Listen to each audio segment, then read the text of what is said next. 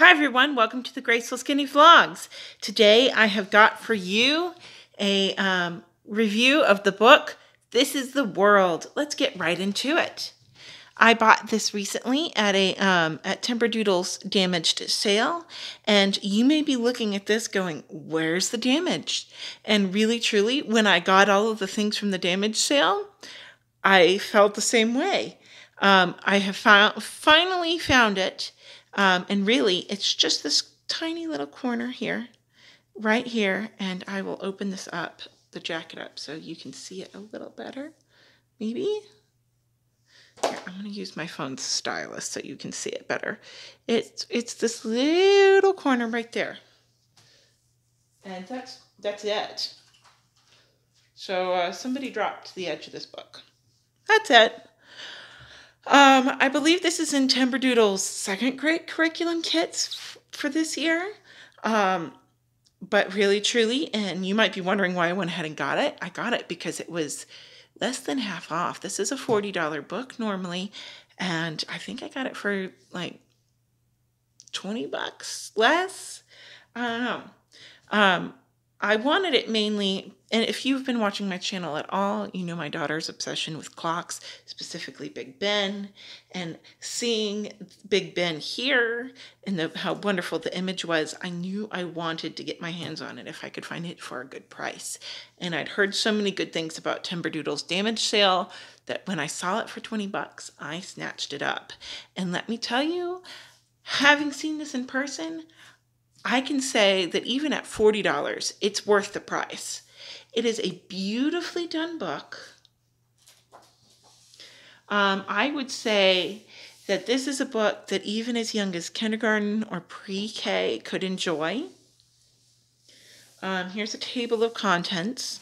These are the places that it highlights and goes to. So it goes to New York, Ireland, Britain, London, Edinburgh, Rome, Paris, Venice, a lot of Europe. Texas, Washington, D.C., San Francisco, Hong Kong, Australia, Israel, Greece, and Munich. And so it travels all over. It kind of talks about that city or that location. It's so pretty. It gives little facts. I would not hesitate to buy this for any age. Like I said, for kindergarten, pre-K, even. I don't think I have to tell you what my daughter's favorite page is. She squealed like a fangirl when she saw this page. And there's a whole section on Britain and on London, and I am really excited to send this off with my daughter to my parents' house, to my parents, one of whom was born and raised and is British. So and so my dad and my daughter's bond over all things British is kind of cute, and they often like to talk about it. And so I see hours of discussion between Granddad and Little Miss happening with this. But all throughout the book is beautiful. The facts are great.